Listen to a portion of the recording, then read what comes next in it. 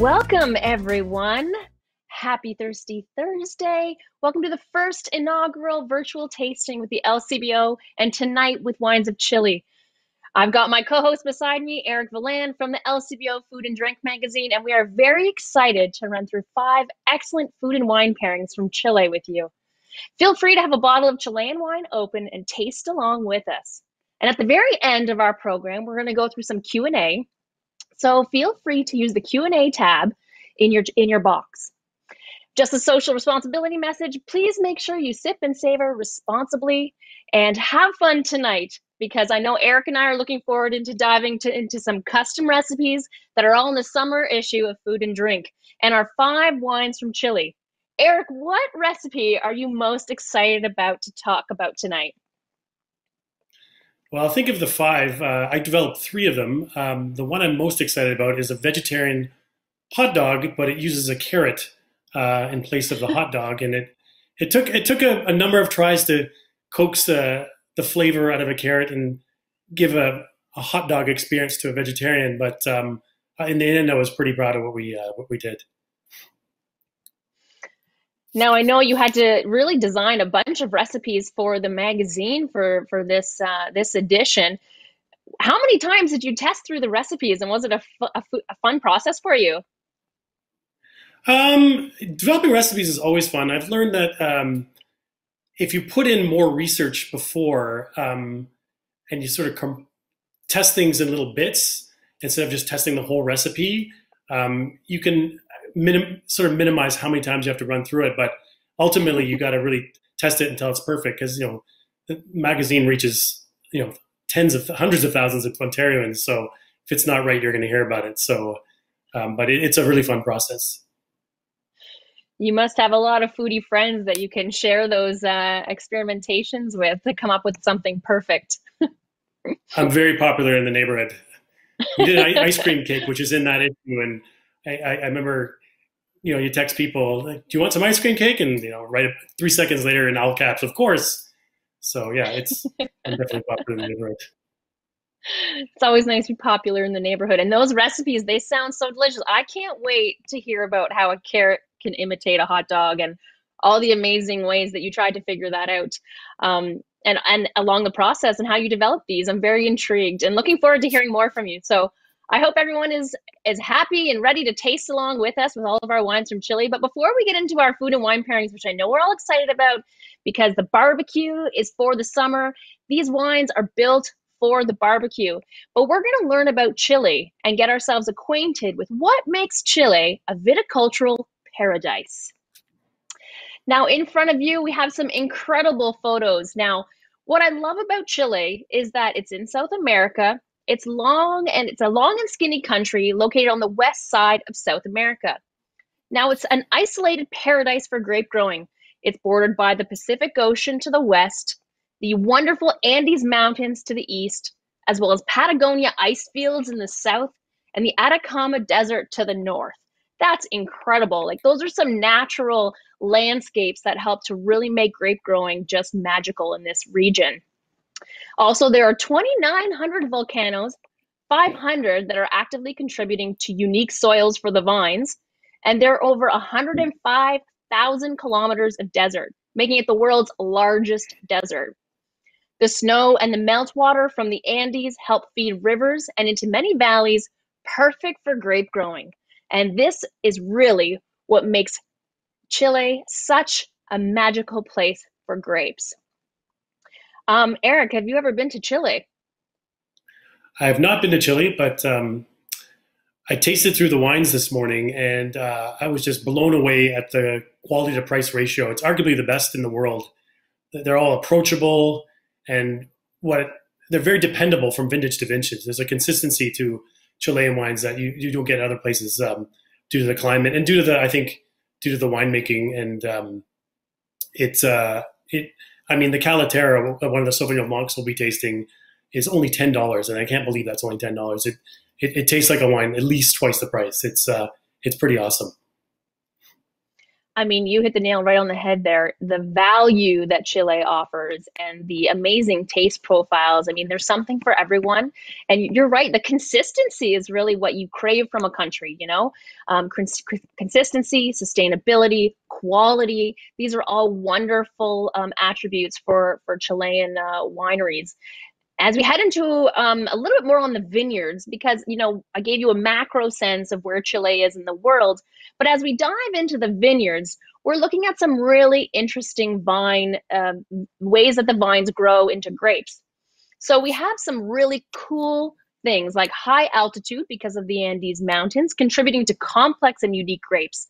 And many of you may or may not know, but when you actually plant grapes on higher altitude, the vines and the roots have to search for water. And water is what makes your grapes complex. And we're going to get into a little bit more of that as we talk about dry farming into some of the other wines that we have. We also have volcanic soils, which add complexity to the fruit as well, leveraging this amazing notion of taste profile from grape to glass. We have coastal vineyards. I love, I always say that grapes are like humans. In the day, you want a lot of sunshine, you want to bask by the pool, you want to like get tanned, and then at night, you want somewhere cool to relax and sleep. And grapes are the same way. So we have this coastal breeze that comes in off of the ocean that helps cool the area, and also this magical sun that helps to give those grapes full fruition and into maturation. We also have big variations in climate conditions for grape growing from the east to the west. Now we did just remember we do have Chile as a very skinny country, but very different than say California. We've got river valleys, we've got cool breezes for vineyards. And we have the effective elevation as you get close to the Andes. So here are some really great things to note. Some other things to, before we get into our full tasting, almost all of the wines at the LCBO are from wineries that are certified sustainable. So there's a feel-good part about buying wines from this region, which I really enjoy. We're going to get into a bit more detail.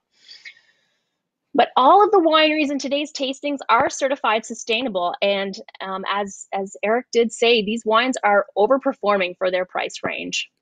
So in fact, 70% of the wineries from Chile in totality are certified sustainable. There is an organic and biodynamic focus. And because they're in the Southern Hemisphere, they have opposite seasons to us here in Canada. So right now they're in winter as we're in summer. Oh, Eric, I'm really looking forward to trying some of these wines, and I'm getting hungry because it's dinner time. Oh, how are you? How are you feeling over there? Are you excited about our food pairings?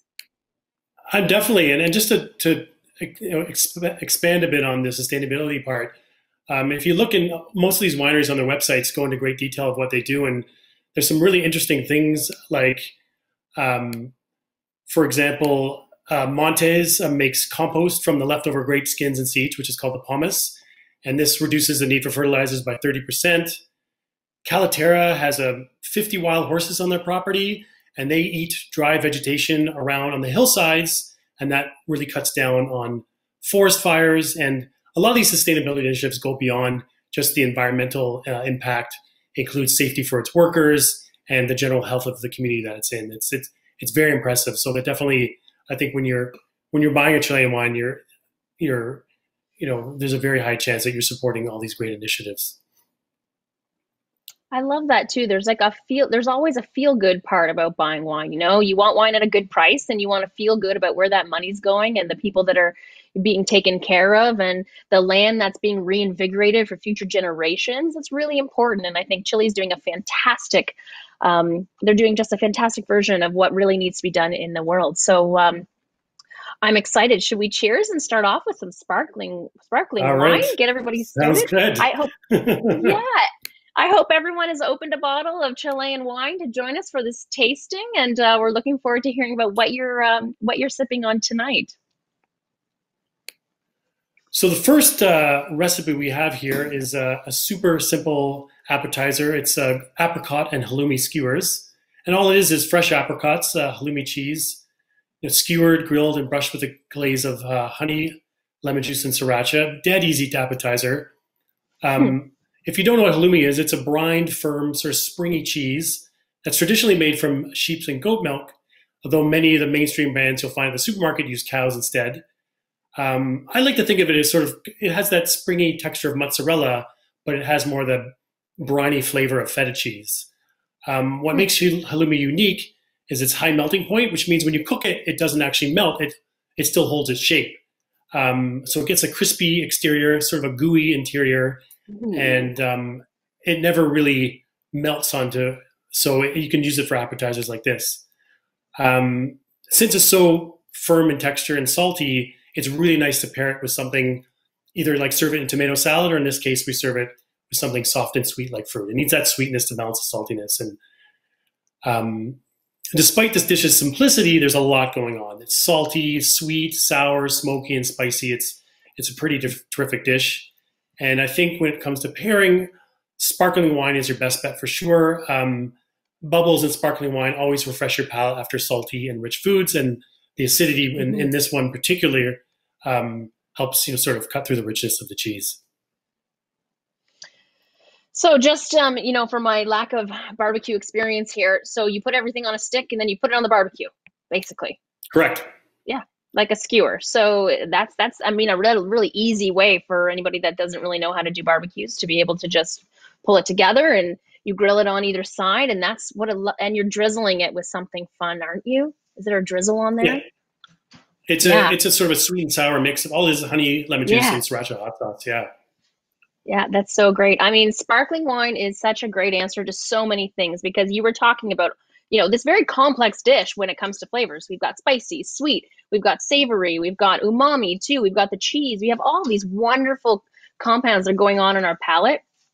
And sparkling is beautiful because that little bit of effervescence, that really nice dryness will help cleanse your palate and bring to life all those flavors. It'll really complement your dish.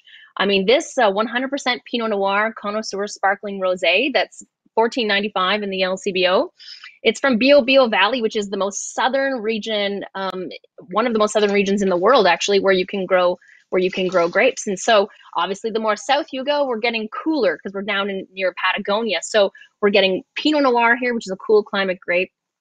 We have notes of raspberry, gooseberry, cherry, those creamy hints too, which is really great. That creamy goes with the cheese, and those hints of fruit come out that will nicely complement the fruit in this dish. And this is nice to serve almost as you're en route to the barbecue. You could open this, barbecue the dish, and then finish the bottle off as the dish comes to the table. But this is a wonderful wine. It's actually grown in red clay soils with hand-picked grapes. And I mean, if you like Prosecco, this is a fabulous wine to also try, because it's nice and pink in color, which makes it beautiful. People love pink, pink rosé and sparkling.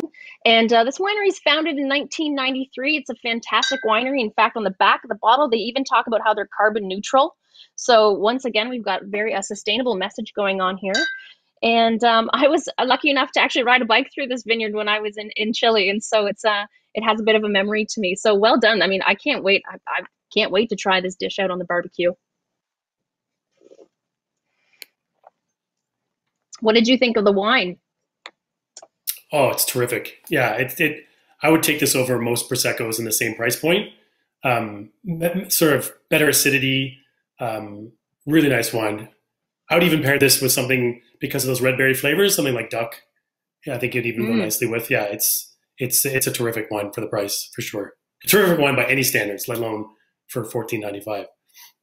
Yes, it's gorgeous. I 100% agree. It was a fabulous pick. So on to the next recipe. Yes.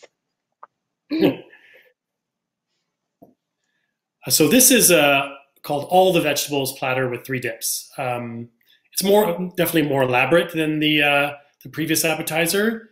So it's a bunch of grilled summer vegetables, and you serve with 3 different dips: smoky chorizo butter, sort of a sharp Dijon vinaigrette, and sort of a funky, sort of traditional blue cheese dip.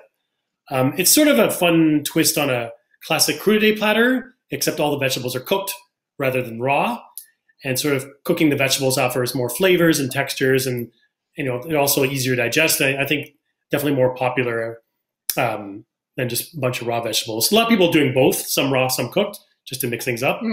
It's a showy dish, as you can see, though you can make things easier by just grilling 3 or 4 vegetables and serving one of the dips, you don't have to feel obliged to do the whole thing. That's it with recipes. You never, if it sort of feels like something intimidating, cut a few things out and then make it less intimidating so you want to do it. There are no rules. And there's also certain flexibility. Sure, you can use whatever is in season, whatever you picked up at the supermarket market. Sometimes you can just use whatever happens to be in your fridge. Some green onions or sweet potato that's in the back pantry. You can do. You don't have to buy everything market fresh. It can be equally delicious just using stuff that's in your fridge. And I think for pairing this wine, it's a little trickier because there's a lot going on. But I think a medium-bodied white, sort of it's just crisp enough to match the lighter vegetables, but has a little more weight to match the bigger things like grilled mushrooms. And I think we have a terrific match here. Now I've seen it done both ways on the grill, where you line it with olive oil and then you put it on the grill, or are you just putting the veggies on the grill like without anything, sort of naked, if you will? In some cases, you do that because you want the grill marks, but in some cases, when they're smaller, like radishes, fiddling with radishes, it's easier just to put them in a basket. So it gets a bit of that smoky char, but you're not fiddling with them or they're not falling through the grates. It's a sort of a mix. Yeah. Mm-hmm. I feel like it's a talent, kind of putting veg on the grill and figuring out like how to do it perfectly. But that when you bite into a grilled vegetable, especially not as a main course, as an appetizer, that charriness is so interesting. Before you've had steak or anything like that, but that purely as an appetizing state, it's that barbecue and that char meshed with Sauvignon Blanc is like, whoo! That is a complimentary pairing on your palate to just please every part of your mind, body, and soul. And this is a wonderful wine. This is from Erasmus. So it's medium bodied. It's got fresh, grassy aromas, which is what makes it so great with all of the different types of crudité you could put on this amazing platter. It's got citrus, green apple. I love that to me, when I smell it, I immediately think Sauvignon Blanc. It is undeniably a Sauvignon Blanc to me on the nose. So I immediately know I'm going to love it. They're hand-picked grapes. There's a little bit of lees contact too to add some weight and texture to this wine, which is also what you need when you have sort of grilled veg in front of you, is some nice texture to battle out those flavors from the grill for added weight. I mean, and this winery has been around a while. I think this year Erasmus turns 150 years old. So this is a pretty, established winery. They know what they're doing with their vines. They have an integrity behind the wines that they produce. And this is undeniably a Sauvignon Blanc that will, for you Sauvignon Blanc lovers, this is definitely should be on your list.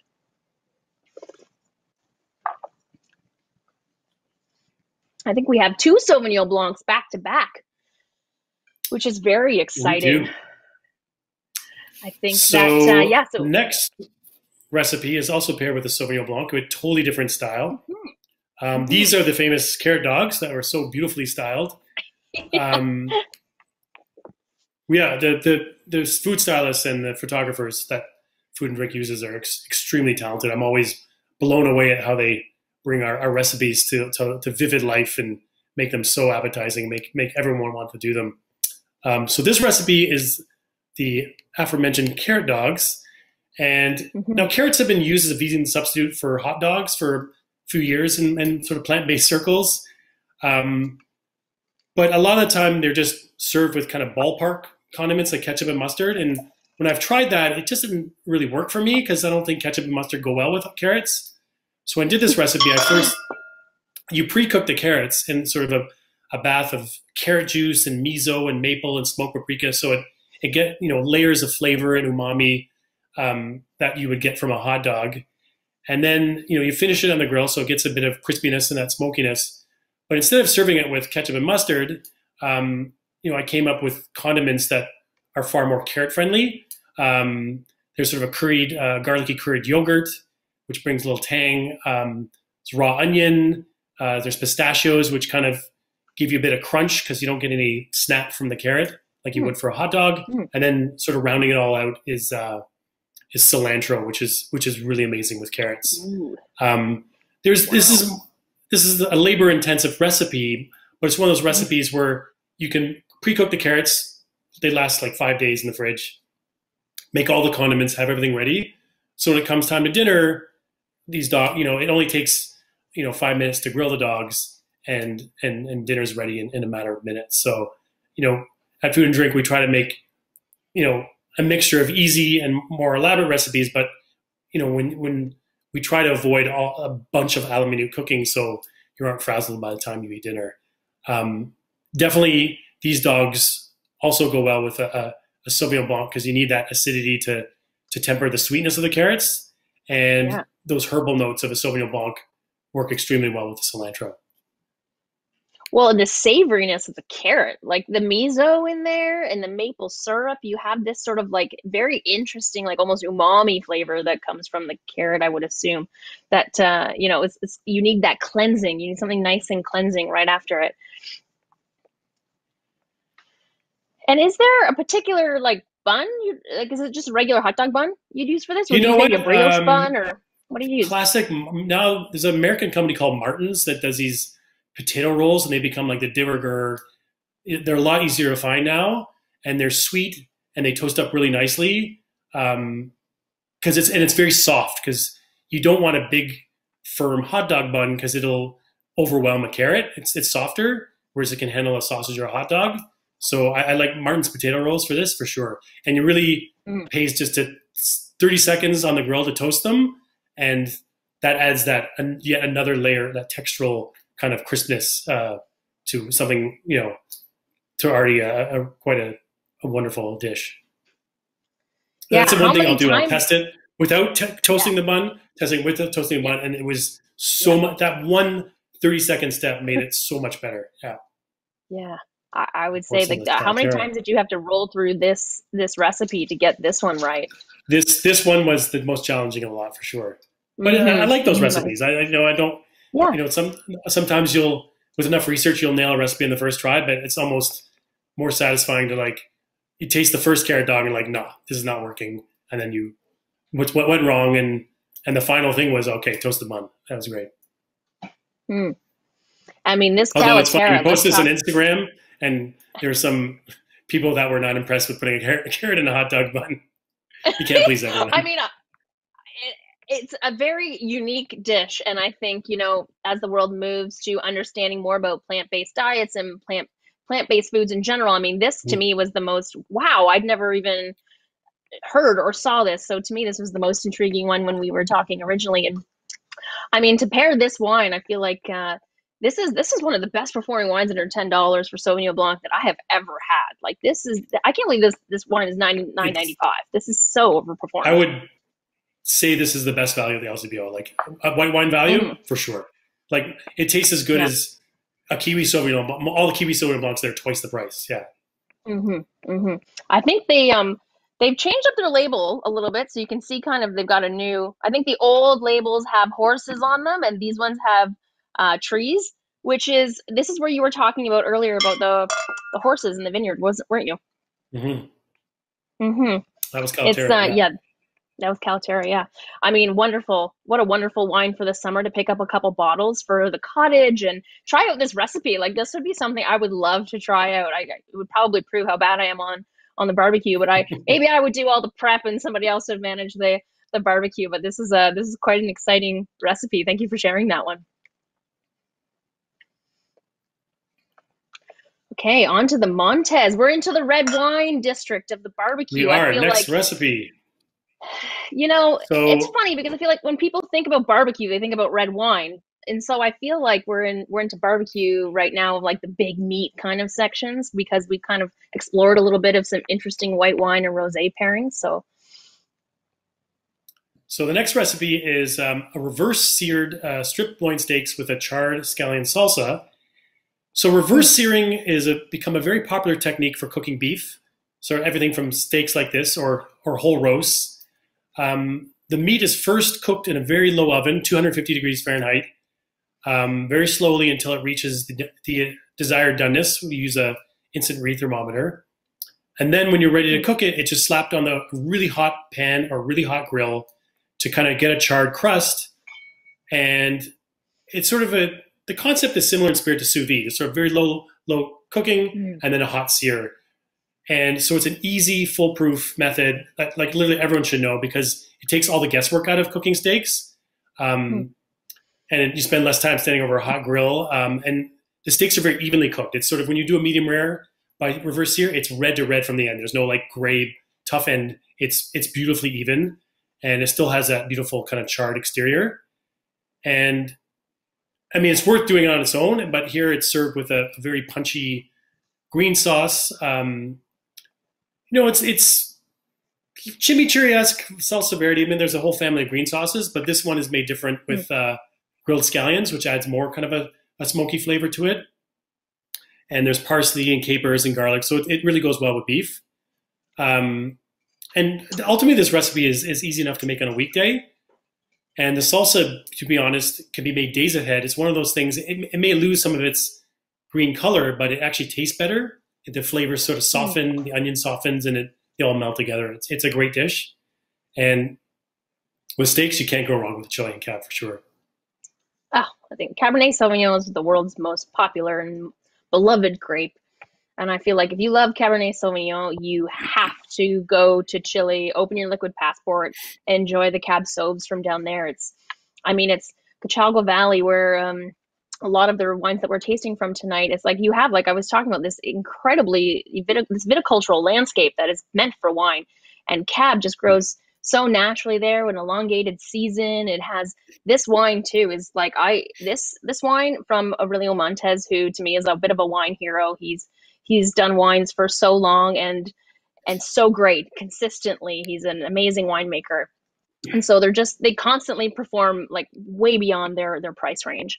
And this wine is kept for, well, only 50% of the wine is kept for 12 months in first, second, and third use oak. So there's a variance of oak treatment in here, which really balances out the tannins. It makes it soft and supple. It allows it to, blend really nicely with the tannin in this dish, but also go with the green and a bit of that char. It's sort of this like really easygoing black dress of the wine wardrobe, where it can fit into with a lot of really great things. And the Montes family, they're pioneers of dry farming. And I was talking about this a little earlier, but they rely fully on rainwater. So there's no irrigation. There's no, water that kind of goes through the vineyards that, the people put there. They wait for Mother Nature to bring rain to the vineyard. And this whole concept of theirs actually saves enough water for 3,200 families annually to have fresh water to their house. Like, this is incredible, when you actually think about how you leverage Mother Nature's best quality. You work with your land and your vines and your grapes, and you help leverage them into the best possible wine that they can be. I mean, when I was there, I remember being in the cellar, and they play Gregorian chant music around their barrels. So, I mean, it's kind of like a bit crazy, but at the same time, you're going, you know what? If I were sitting in a barrel, I would like to listen to some music too. So, I mean, of course. And the Montes family is hailed as the fourth best vineyard in the world. So, I mean, this wine is one of Chile's most renowned producers. It's the world's most famous grape. I mean, this wine is near perfection. It's concentrated, it's complex. There's generous fruit. It's fresh. I mean, grilled meats. This is the wine you pull out. You can decant it for, they always say an hour in your decanter is equal to a year in the cellar, as a bit of a cheat sheet. So that's always something to throw out. I love throwing wine theater, decant the wines, all the wines, especially if you're going to drink them right away or within the next 3 or 4 hours. Decanting is never a bad thing for your big, bold reds. Oh yeah, that's delicious. It's so dynamite. For $20, it's unreal. Yeah. Yeah. And consistent. Yeah, like, it's consistently outstanding. Yeah. Mm-hmm. It's supple too. I like recipe. That it's not aggressive. Oh, sorry. No, it's okay. Yeah. I was gonna say it's nice that it's not an aggressive smooth. cab. It's smooth with a V. Yeah, it's really good. Yeah. So on to the next recipe, which are these Moorish lamb chops with charred lemons. This is a super easy weekday recipe, although you could also serve it if you're having as an appetizer at a backyard barbecue, because the bones have sort of a natural handle. It's Spanish preparation, but it was influenced by the Moors, who occupied parts of the Iberian Peninsula for centuries. So there are a lot of spices, so those spices from the Middle East, cumin and paprika and turmeric and oregano, and you can marinate them for an hour. That's it. If you really want it, they're a little better if you go longer, but They're perfectly delicious if it's just an hour, and they're quickly grilled. The lamb chops are great because they're relatively thin. They don't take more than usually 3 or 4 minutes per side, and they're served simply with a grilled lemons. And when you grill lemons, it makes them a lot more wine friendly because it softens the Hmm. acidity. Because lemon's acidity is so bracing, but with red wine you don't want that lemony acidity, and but it also adds some sort of nice caramel notes when you grill the lemons, and it's great with lamb. And lamb, particularly in this sort of bold spicing, it's an excuse to really pull out a very a big wine, something even more than a Cabernet. And I think we've got a great one here to go with it. I mean, this wine is definitely like a top contender for like world's best wine. I'll tell you that because the Novus is a blend of Carmenere and Cabernet Sauvignon, and it's organic, it's vegan, it's sustainable.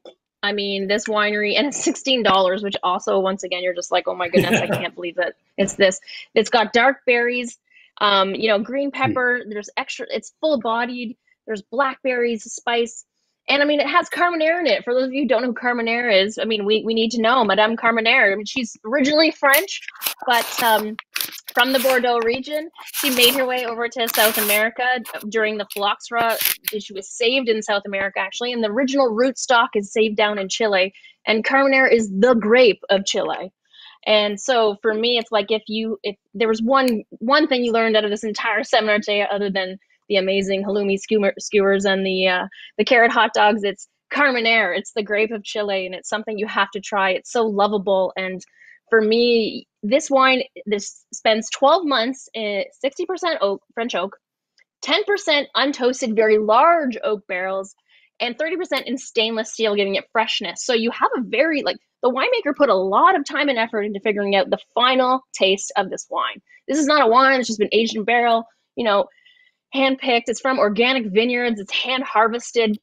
I mean, it always blows my mind when I think about people who, really want cheap wine. And I spent a whole month making wine. And Eric, I know you believe in this philosophy too, but like cheap wine is not a thing. And you need to pay for every single process that happens along the way to make quality wine. And when you can find a wine that is hand harvested from organic vineyards, that's vegan, that tastes this way for $16, it's a bit mind blowing. Yeah, this is I wanted this complexity for $16 is pretty amazing, and with all the background of how it's made, it's extremely impressive. It's true that the taste too, for me, like it has a bit of a unique profile, which lamb to me also does. Lamb has a very unique profile when it's on your plate, and so to pair with it a grape that is a little bit unique as well is also like a fabulous Mm-hmm. way to complement your dishes, because it has a little bit of that greenness, but there's also blackberry spice and herbs, and so it's quite a sort of a palate expander, if you will, with your lamb, with that little bit of char from that lamb off the grill. What a wonderful pairing! I'm sure that this would be fantastic with the recipe that you put together. For sure, yeah, it'll be dynamite. And this is the thing Hmm. about some of these bigger red wines; they don't go with a ton of food, but that's why it's an excuse when you're grilling something like lamb. It's an excuse to open a very big red, and this wine would dominate a lot of any lighter foods. They could be too big for chicken, but boy, it'd be great with this. But it's still, even despite its complexity, it's still got the freshness, and it still has the acidity that pretty much all the wines we've tasted today have. It's an Yeah. impressive lineup Yeah, that freshness once again is coming through, right? And I love that. They're not obnoxious, aggressive wines. They're wines with, they have a skeleton, they have a backbone, they have freshness, they have the beauty that makes them so beautifully paired with foods from all different types and walks of life. In fact, we have a very interesting question for you, Eric. Somebody asked, are the carrots in the carrot hot dog still crunchy? uh, they have a little bite, but you want to cook them to the point where they won't fall apart in the grill, but you don't want to be biting too hard into it. Otherwise, condiments and bun will be flying everywhere. It's sort of, I experimented with that a bit, and if it was too al dente, it was a mess to eat, and it was less enjoyable. you want it to cook to almost tenderness. So to answer that question, no, the carrots are not crunchy. They're softer. But that's why I added the toasted bun and the pistachios to add a bit of crunchy texture what that was missing from the carrot. Because the hot dogs, you get that, like with a meat hot dog, you get that snap that everyone loves, that which Yeah. comes from the skin. So you can't get that from a carrot. So that's why I added the other textural elements. And I think Eric, do you know what next, type of food they'd serve with these wines in Chile? Do you know the Chilean sort of the Chilean foods that would go with these wines? um, I don't necessarily, but I can give sort of. I'm not that well versed on Chilean cuisine, but I could sort of give general pairings for each one of these wines that would be sort of a little more applicable to North America. The connoisseur sparkling wine, anything fried, anything salty, it's just so good. Again, it refreshes the palate. So even like one of my favorite pairings is sparkling wine and potato chips. It's like as Oh, a so sort of the yeah, it's so good, good, so and good. it really can handle salty foods and any kind of fried foods like fried seafood.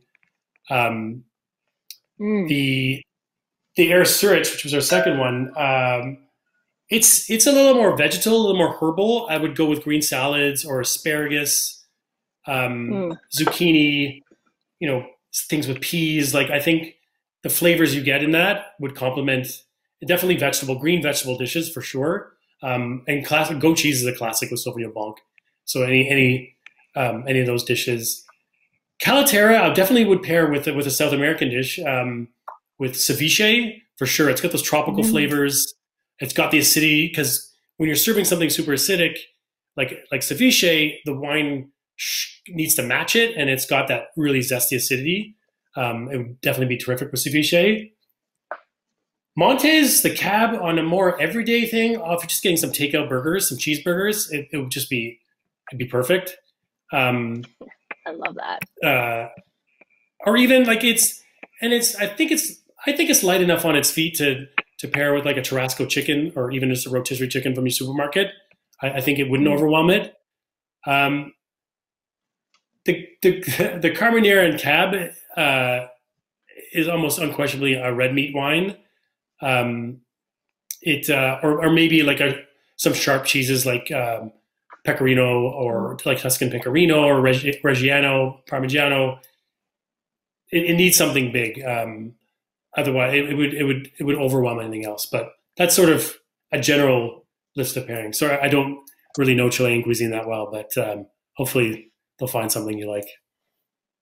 Yeah, I mean, I think I there's a think lot of Angie, barbecue going on down there. Like there was a lot of barbecue. Like yeah, that's they why like I grilled feel like meat in it's South very America. familiar. It's very familiar down there where there's a big barbecue, there's sausages, there's meats, there's wine flowing. You're not thinking too hard about all these pairings. You're really just enjoying your company. You're enjoying the sunshine and the view and you're drinking great wine. But I think you nailed it on all of those sort of modern pairings and extensive other pairings that people can pull together. I mean, you're always really looking for contrasting or complementing pairings, and you want to always pair the weight of the wine with the weight of the food, right? I always feel like that's like a really easy rule. If the wine is sort of Mm-hmm. light and fresh, pair something light and fresh with it. If it's deep, dark, and delicious, don't hesitate about pairing something on the grill, and whether even that's something like pork or chicken, like you said. The minute you grill something and you get that sort of blackened charness on the meat, you can immediately pair something a little bit darker or deeper in the wine pairing category and have some fun. I mean, physiologically we're all different, so pairings can obviously there's rules and there's science behind pairings, but at the end of the day it's all about you and your palate and your friends and your family and what everybody likes, isn't it? Exactly. If you want to drink the Carmenere with fish and chips, just do it. If you enjoy it, it doesn't matter. There are really no rules. So 100%. a couple of questions for you, Angela. Yeah. Why don't I see Carmenere in any other regions around the world? I mean, that's a really great question. I mean, Phylloxera really killed the grape over in France, and there are small sort of pilings of it in France, but we don't see much of it, or basically any of it here. But luckily enough, the original rootstock is in South America where Phylloxera never went. And so Chile's kind of really taken that in, and there are small pockets of producers around the world sort of taking Carmenere and trying it out in their vineyards. But really, like, it is the home of Chile's the home of Carmenere.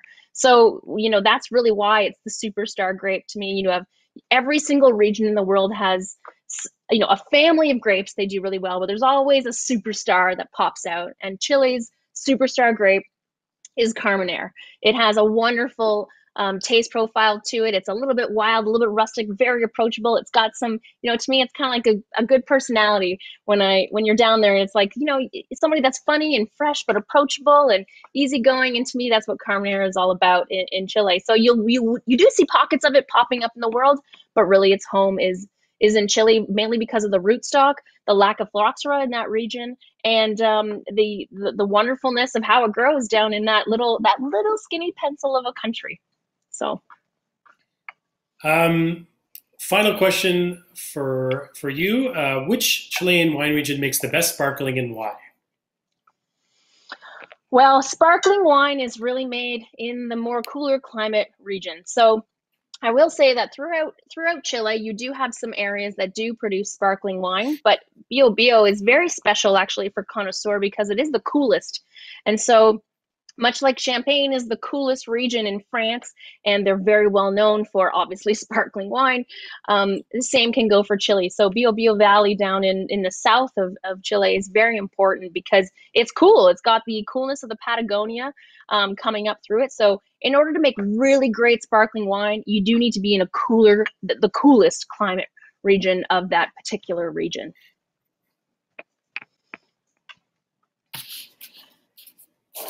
Great. Well, I think that's it for questions. I know. I think that's our virtual tasting tonight, Eric. What are you gonna be making for dinner tonight? Leftovers. Leftovers.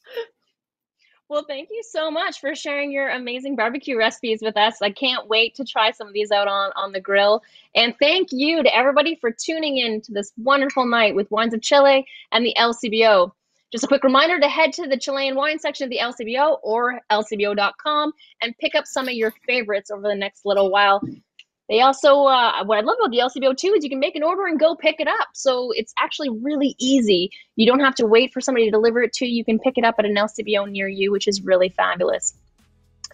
And also, before we conclude this virtual tasting, I want to say that Chilean wine truly delivers sustainable quality, value at every price point. I think, Eric, you can agree that this tasting was fantastic. This was so wonderful. So I hope everybody tunes in next week for the LCBO virtual tasting on craft beer. Thank you and cheers. Have a wonderful night. Cheers. Thanks for coming. Cheers.